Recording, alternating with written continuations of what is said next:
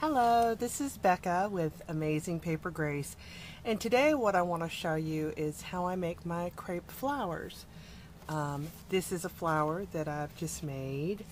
It's got several layers. You can see the dimension there, and it's very, very easy. Now, I haven't seen crepe paper in a number of years, and I was recently able to find it in the craft store, and the possibilities. So anyways, these are the supplies we're going to need. You'll need your crepe paper. A small roll like this costs about 50 cents, and you can get it in all different colors, and you know, it all seems to be about that wide. You'll also need scissors.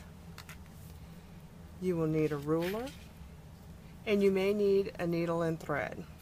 So to get started, what I did is, with my ruler, I measured out a yard of the crepe paper, and that seems to give you enough to work with.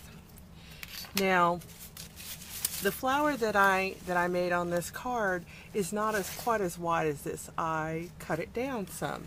If you were to make a full width flower, it would look something like this.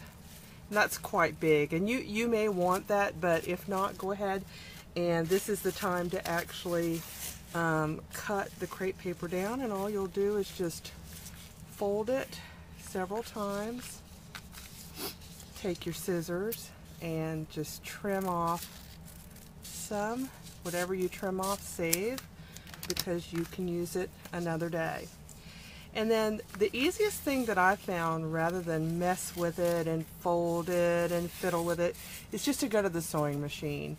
Go to the sewing machine and just sew one seam with your longest stitch setting, just a straight stitch, and it takes about 30 seconds, so it's very easy.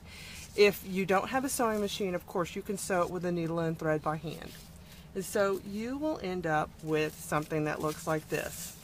And what you'll do is you'll just separate out one of the tails, and always be sure that you're pulling on the same tail, and you'll just start to pull.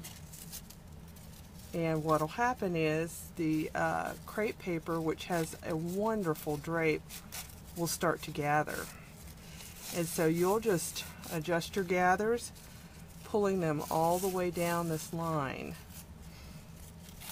The object is to pull enough gathers into it that the crepe paper will curve around on its own, just making the construction of the flower very easy. And I actually have one that I've already gathered, and it looks like this. So what you do, you know, this is just gone back on itself.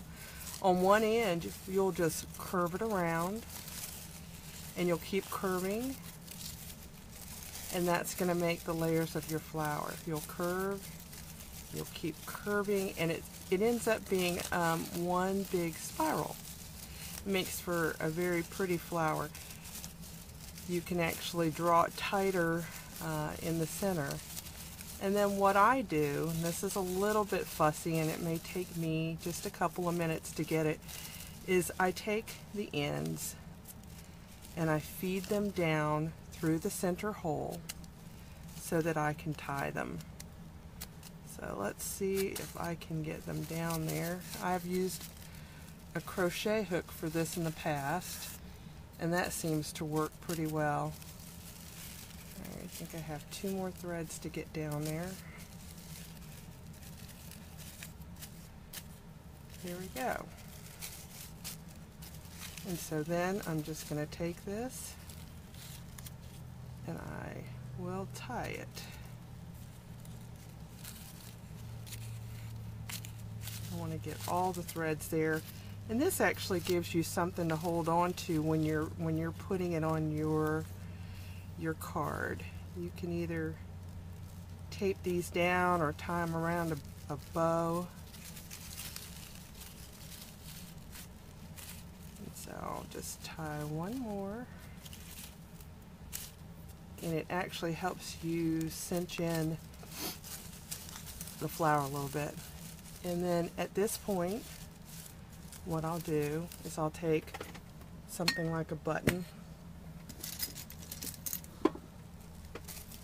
and I'm able to put, I just picked up any button, but I'm able to put a button in there. I can put a brad in there, and I will fluff it up, and you're ready to go. You just separate your layers and fluff it up, and that's the easiest crepe paper flower that I've seen. So I hope you enjoy making them. They're very easy. Get your crepe paper in all colors, and look forward to seeing what you make. Thanks.